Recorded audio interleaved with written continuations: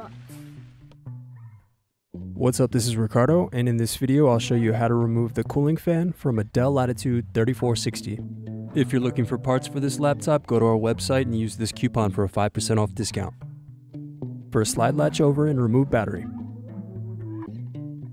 Unscrew and remove access door. Now disconnect hard drive cable from motherboard. Then unscrew and remove hard drive and caddy.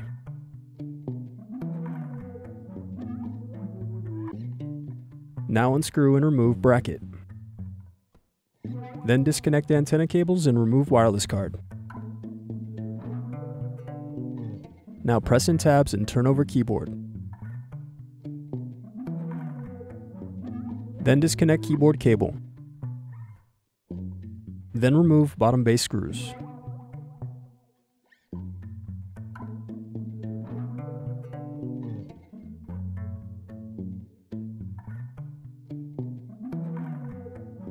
Now remove palmrest screws.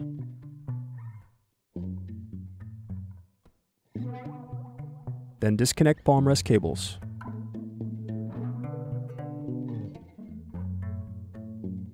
Now use a thin object to pry apart and separate palmrest from base.